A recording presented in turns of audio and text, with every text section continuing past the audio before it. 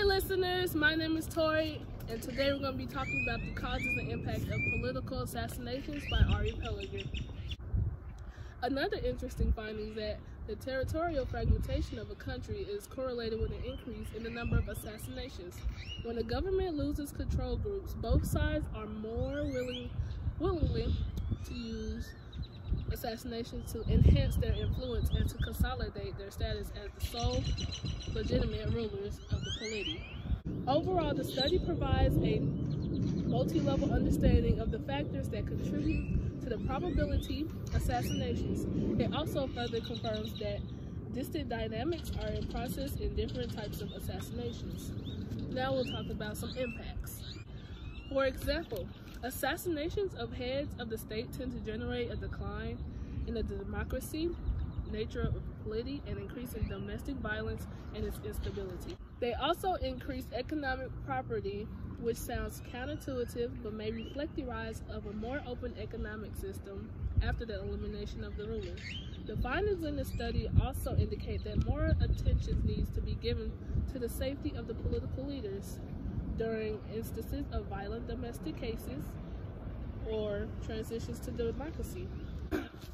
Today I have a special guest with me. We'll be talking about some political leaders that have been assassinated just because they're a threat to society or just because of their skin color. And let's move on.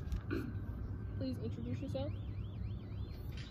Hi, I'm Ariana. So Ariana, the first political leader that we'll be talking about is Medgar Evers. Medgar Wiley Evers, born July 2nd, 1925 in Deadford, Mississippi. He worked to overturn segregation at the University of Mississippi and end the segregation of public facilities and expand opportunities for African Americans, which included the enforcement of voting rights. So, Arie, what are the impacts after Evers' assassination have on society? Evers became the first NAACP field secretary in Mississippi. He spearheaded demonstrations and boycotts of businesses that practiced racial discrimination and organized voter registration for African Americans. The national outrage over Evers' murder increased support for legislation that would become the Civil Rights Act of 1964. Evers assassinated June 12, 1963, Jackson, Mississippi. In the driveway outside of his home, Evers was shot to death by a white supremacist by the name of Brian De La Baker. The next political leader that was sadly assassinated right here in Dallas, Texas, you may know him as JFK, President John F. Kennedy. He served as the 35th President of the United States from January 20th, 1961 until his assassination on November 22nd, 1963 at Parkland Hospital in Dallas, Texas. Kennedy presided over the establishment of the Peace Corps, Alliance for Progress with Latin America, and the continuation of the Apollo space program with the goal of landing a man on the moon. He also supported the Civil Rights Movement, but was only somewhat successful in his passing through frontier domestic policies. Ask you, what are some impacts that JFK left on today's society? Kennedy's assassination made a huge impact on the nation and the world. 1. Television surpassed news. 2. Dawn of the conspiracies era. 3. A permanent distrust in federal government. 4. A full-on U.S. military engagement in Vietnam. One of the greatest political leaders, Malcolm X, was an African-American leader in the Civil Rights Movement, a minister, and supporter of black nationalism. He urged his fellow black Americans to protect themselves against white aggression by any means necessary. A stance that often puts him at odds with the non-violent teaching of Martin Luther King Jr.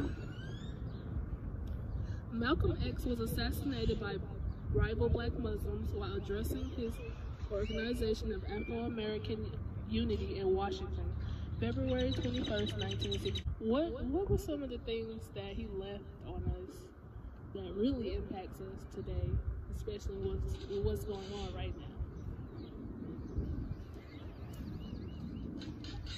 Some of the things that I think he imparted on us is that he argued for black power, black self-defense, and black economic autonomy, and encouraged racial pride. However, Malcolm X's significance and influence remained after his death. His life and speeches helped build the foundations for Black Power movement and advancing Black consciousness in the 1960s. Many of you know that he's the opposite of Malcolm X. He wanted peace. He wanted non-violence. He wanted freedom for speech. Give it up for Martin Luther King Jr. He had a strong belief in non-violent protest that helped set the tone of the movement. Boycotts, protests, and marches were eventually effective, and much legislation was passed against racial discrimination. Dr. King, he had a dream that we were free and that we all live in peace and harmony, and that we can come together as one instead of being separated. How did that impact on today's society with the younger generation and the upcoming generations? How did that impact them? Dr. King's leadership contributed to the overall success of the civil rights movement in the mid-1900s and continues to impact civil rights movements in the present. Dr. King's view on nonviolence and equality and his enormous effect on the citizens of America makes him the most influential person of the 20th century. Some people may know him as JFK's younger brother. Others know him as RFK, Robert Francis Kennedy. Robert fought organized crime and worked for civil rights for African Americans. Robert Kennedy was a committed advocate of the poor and racial minorities. There are a lot of poor people, homeless people, around everywhere, especially in Dallas. RFK, he influenced so many people before and after his death. What led the people to continue his legacy today? After Dr. King's death, the nation had gone mad that the normal rules and constants of politics could no longer be counted on. Kennedy's death really did persuade many people to see private solutions to achieve and a kind of personal redemption, and that had a very, very long-lasting effect on American life. He was showing a willingness to identify America's faults and take action to correct them. Please. One of the leaders of the Black Panther Party, you may know him as Fred Hampton. Fred Hampton was an American activist. He came to prominence in Chicago as chairman of the Illinois chapter of the Black Panther Party and deputy chairman of National Black Panther Party. So Arie, the Black Panther Party, they're very famous Black activist group. Black rights, Black power, Black Lives Matter. I want to know, what did he leave? What did he leave us after he was assassinated? He had a prominent multicultural political organization that included the Black Panthers, Young Patriots, and the Young Lords, and had an alliance among Chicago street gangs to help end fighting and work for change.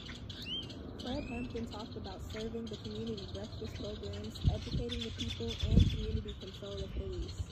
Hampton was drugged, shot, and killed in his bed by Chicago police and FBI.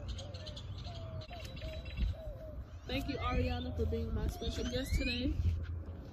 And we'll see you next time on What's Your Take. Bye, everyone.